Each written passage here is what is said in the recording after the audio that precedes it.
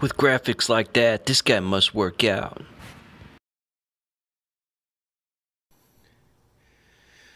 Afternoon, everyone. Coming to you from the shop. I'm going to go over the nail guns that I carry with me to do everything from minor trim work to framing a house, everything in between. So all these nail guns are different in their own specific way. They've all got their own applications, and they're made by several different companies. So these are the ones I've found that work the best for me, but there's a ton of different manufacturers out there. So I'll just kind of start from this end. These being probably in line for the most that the most use that I get out of them. This is a 16 gauge Ryobi cordless nailer. And I normally don't like Ryobi too much, but you can't beat this nail gun. It's a whole lot cheaper than the competitors, and I use it all the time. It's excellent for putting indoors, nailing up trim, a lot of the small finishing work that I do on a daily basis.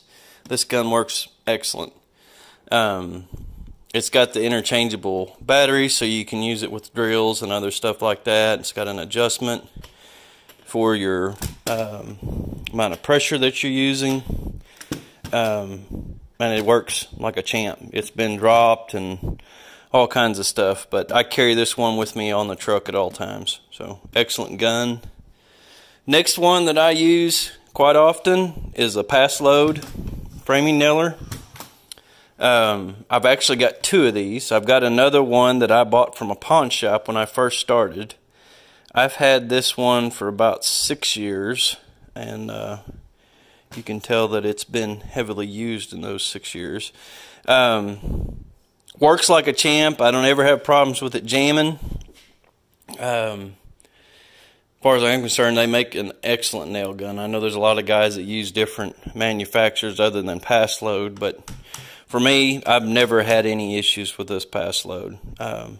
Excellent gun. Next one here is a 16 gauge DeWalt stapler or nail gun.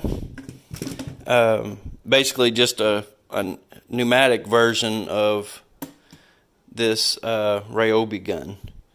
Use this quite a bit, so if I'm doing something bigger than a small trim job, if I'm trimming out an entire house, or have to put doors put doors in an entire house, I'll get this gun and get my air compressor out versus this Ryobi. So excellent gun. Haven't had any issues with it either. I guess that might help if I went through some of these model numbers. This one is, I don't actually see a model number on it. There's the details, but it's an excellent nail gun. I've had it for several years. There we go. Let it adjust. DWFP 71917. Excellent nail gun. Let me go back to this pass load. It is an i350S. Hopefully you can see that.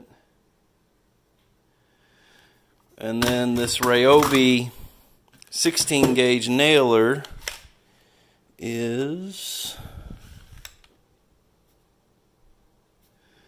I think it's a P325 maybe.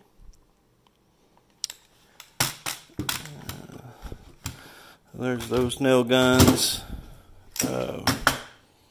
Next one here, I use this for a lot of if I'm doing some cabinet work or putting some special build together. I'll use this. This is a stapler. It's made by Hitachi, and Hitachi makes some excellent guns. This has actually been thrown out of my truck. I got rear-ended about 6 years ago, and all my tools went all over the interstate. This got thrown out, and it still works like a champ. So even after getting my truck totaled out, this gun still works like a top. Let's see.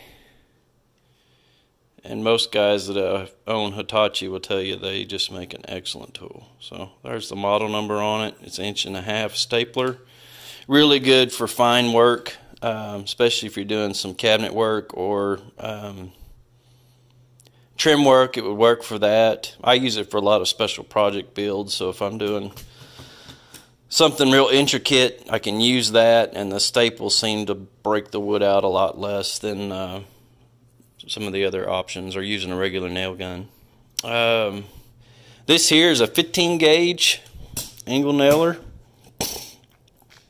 Pretty good gun. I don't use this a whole lot just because I buy a lot of 16 gauge nails since I carry that every day. So really that's the only reason this gun doesn't get used a whole lot. It's a good trim gun. A lot of guys will install their trim with a 15 gauge. And like I said, Hitachi is a excellent nail gun. So it's a 2.5 up to a 2.5 inch finish nailer. Really good gun. Like I said, the only reason I don't use it a whole lot is because I buy so much 16 gauge nails. Palm nailer, I actually don't use this a whole lot. Does come in handy in really tight spots. So if you're trying to nail framing brackets in, or something where you've got just a little bit of room, this gun works excellent. I said I don't have a whole lot of applications for it, for what I do specifically, but this Bosch palm nailer is very handy. Let's see if we can get, it's a PN 100, but I know a lot of guys love those little palm nailers. Roofing gun, I don't do a whole lot of roofing, mostly just for myself. And I know there's a lot of guys that use other brand of roofing nailers, but I haven't had any problems with this jamming on me for the jobs that I do. Granted, I don't roof every day, so you know, if you're looking at becoming a professional roofer, this may not be your gun of choice, but for doing small roofing patch jobs, or maybe roofing a small addition or a small porch that you're building and covering, I haven't had any issues out of this. Takes coil nails, which almost all roofing nail guns do to my knowledge. But really good gun. And one thing I have found with this, and with just about all these guns, they do tell you to oil daily, or at least periodically. But I have found with this DeWalt nailer and this pass load, if you put too much oil in them, you'll have to let it set for a while. I've had to take this cover off of this pass load before because I put too much oil in it and let that housing dry out. Because if it gets too much oil, it don't work right.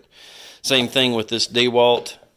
That's the only time I've had problems with either one of them, is just them not shooting because I messed up and put too much oil in it. So, and the last gun, this is really good. It's a stapler, a framing stapler. Use it for putting decking on.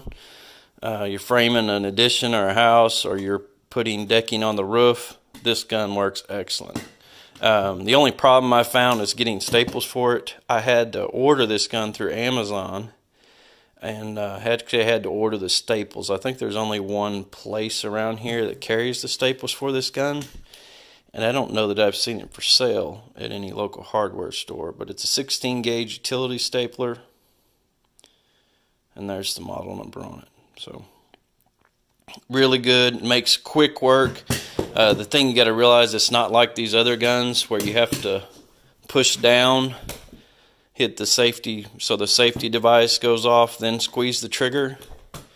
With this gun, you just hold the trigger down, and as fast as you can hit it, it's throwing staples in. So it's really good for doing quick work.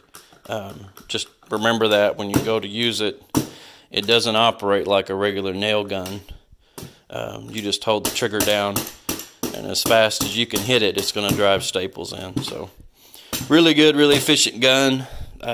So I hope this helped. Those are the nail guns that I use all the time. And like I said, I do everything from framing all the way to building intricate cabinets and, you know, dollhouses, birdhouses, you name it, and everything in between. So these are the nail guns that I've used over the years, and the ones that have been my gun of choice. So hope this video helps.